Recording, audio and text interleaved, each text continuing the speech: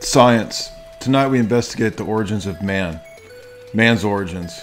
The origins of science. What is science?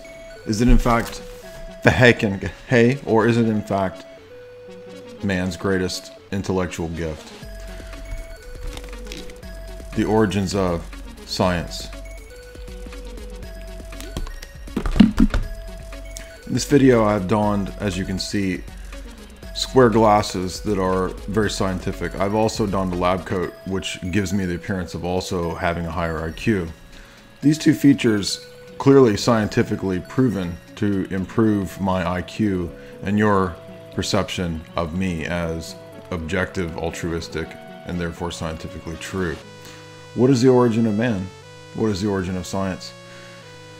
Science is not, in fact, fake and gay, but is in fact real and straight, but also at times could be gay, because there's nothing morally ever right or wrong. All morals are whatever you want them to be, because science is the investigation of facts, not fiction. Let's go to the origins of man. What are man's origins? Is man created by sky fairies?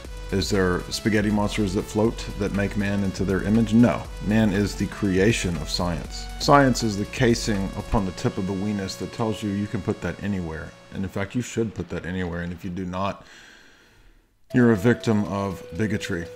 Scientific studies have shown definitively that bigotry is the result of lack of science. Science is connected with education, culture. In fact, there are now apps that are being produced which can contabulate the moral calculus that Jeremy Bentham gave us to know the pleasure principles and the pleasure points, wherein through scientific science calculus we can determine the greatest number of pleasure for the greatest number of beings through pleasure points. Science is the bunson. Science is the Luciferian Bunsen burner of my intellect, burning a hole through your soul. Quite contrary to the existence of flying gods, the rational theories of science tell us that the most likely origin of man's origins is panspermia. This is the very rational theory held by many geniuses of the West, that our alien creators at one time in the ancient primal past came to us in the form of visitors who then seeded through this panspermia the primordial muck or the primordial soup. As you can see here in this diagram, this is clearly the most rational and only rational position that any scientific person could take. Indeed, the existence of some deity, some disembodied force that flies around through space and creates man upon some worthless, uninhabitable planet is pure poppycock. However, there is much evidence to support the possibility of our alien brothers seeding us here upon the planet of Earth.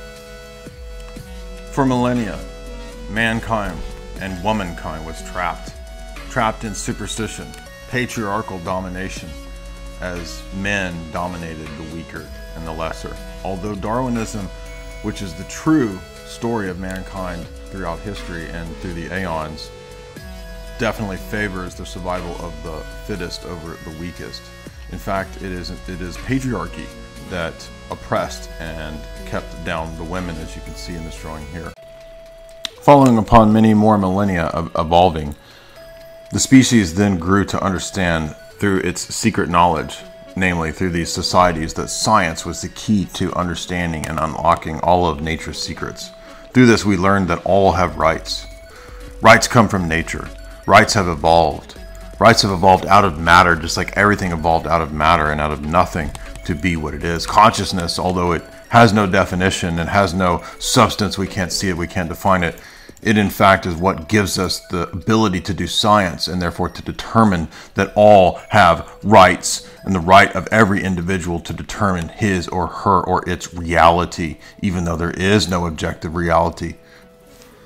Science, in fact, comes out of the ancient heroes of truth, the ancient troubadours, the ancient pioneers, those who would fight for the rights of all against tyranny and oppression, those who would seek to raise the IQs of all. Science, in fact, has nothing to do with ideology. It's completely neutral. Science has nothing to do with morals or this or that. It's solely based on facts and has absolutely nothing to do with anything conspiratorial or secretive in nature.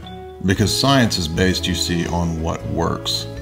And although when I talk about something working, it seems to suggest a value system, it really doesn't, because I make those values as I determine what truth is. Although I also don't determine what truth is, because truth is objective. Because truth is not objective, it's actually relative. And truth is relative because it's objectively true that truth is relative. And truth is relative because it's relatively true that truth is objective when I relatively say that truth is objective. And so therefore all is relative, except for the fact that all is relative, which is objectively true. If you don't believe and understand this, it is because of your low unevolved IQ numbers, down in the double digits, and because you are not.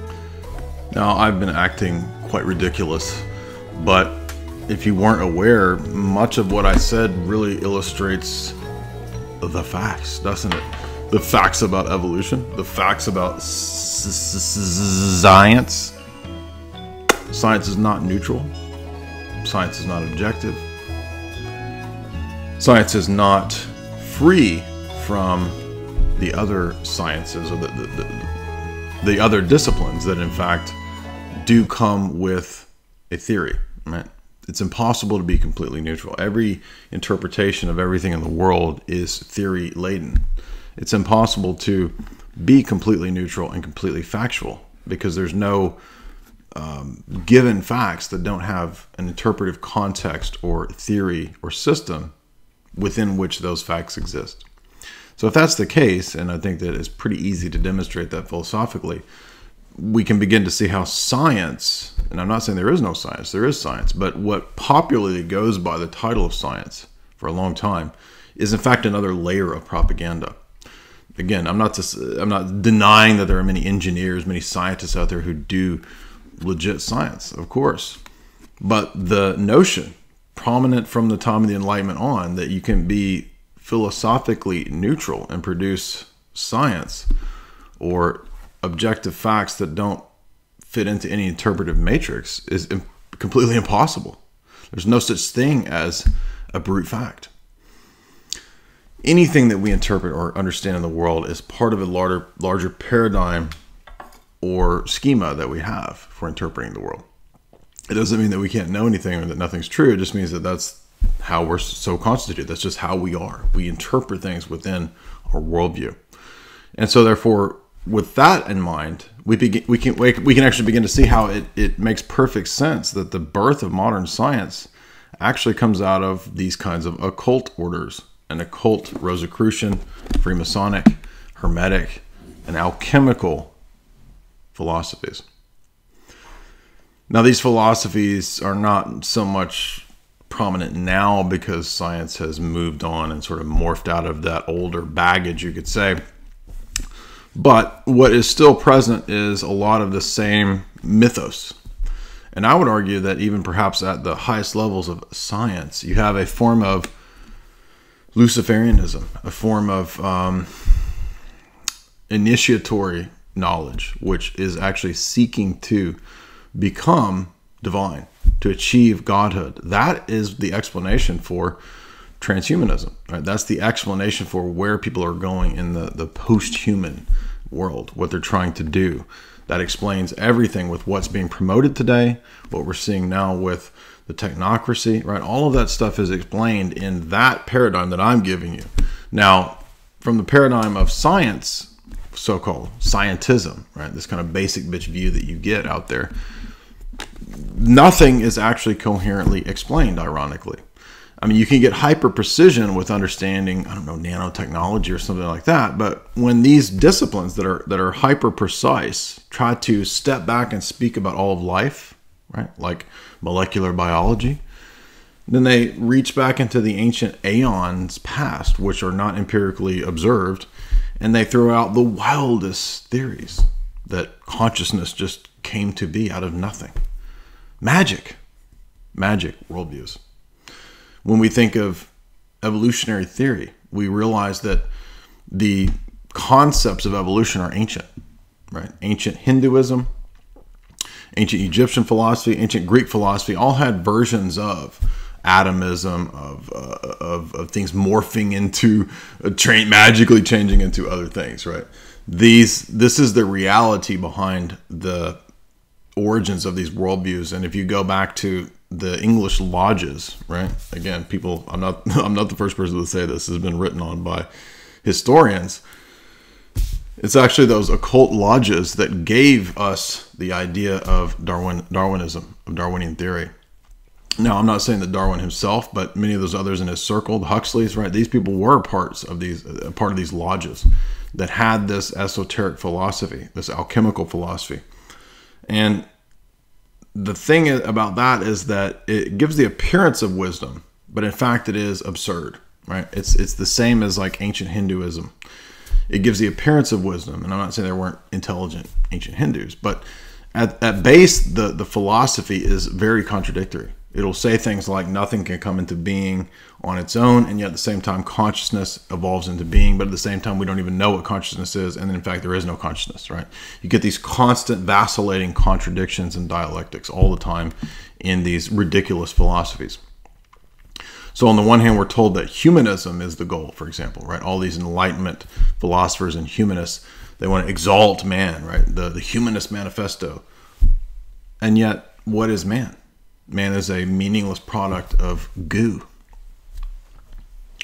of ancient Kumar goo, right? Meaningless Kumar goo of the aliens. The alien Kumar goo is you, right?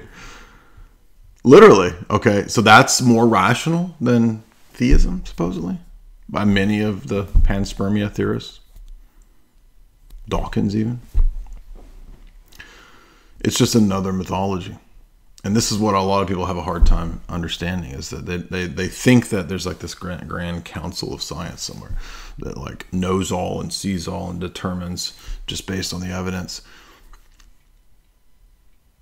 It's all mythology. Now, does that mean that individual scientists in these disciplines don't discover true things and make progress? Of course not. In fact, a lot of real science is engineers. Absolutely. They do science all the time because they have to make, the things work, right? Or the rocket doesn't work if the engineer doesn't get his stuff right. That's real science. But speculating about what a monkey did 11 million years ago, that's not science. That's science fiction. And if you've read a lot of science fiction, if you read H.G. Wells and all these guys, you start to realize how much science fiction actually influences what we think science is. And Hollywood, of course, had a big role in that, which I covered in my books. So anyway, so I just want to leave you with that the real origin of modern science, what everybody worships, what Huxley in Brave New World, through the character Mustafa Mann, says is a new religion. He says, we will give the people, this is one of the top elitists from the Royal Society circles, Huxley, telling you that science will be given as a religion. Now, he's not talking about theory and observation. He's talking about scientism, a religion that's a replacement for the older religions, Bible, etc. And that people will fall for this, thinking that there's this etheric Mount Olympus of guys in lab coats with beakers and Bunsen burners full of bubbly blue liquids, full of the scientific Kumar goo to make you in a test tube. But what does Huxley say that Brave New World is in this grand revolution? He says it's the final revolution. And what is the final revolution? It's the revolution against man himself to achieve the post-human, transhuman future. And that's in fact why his brother Julian Huxley, who wrote the UNESCO Manifesto, coined the term transhumanism, to evolve beyond and to replace the human. This is Jay Dyer from Jay's Analysis. Click like below if you would. Share this, because this is reality. This is the real, I'm the real scientist telling you what the scientific data of actually reading the history of science tells us. If you like this analysis, be sure to click subscribe and give me a thumbs up down below. Also, be sure to check out Jay's Analysis and definitely click the bell down below to be sure you get the updates.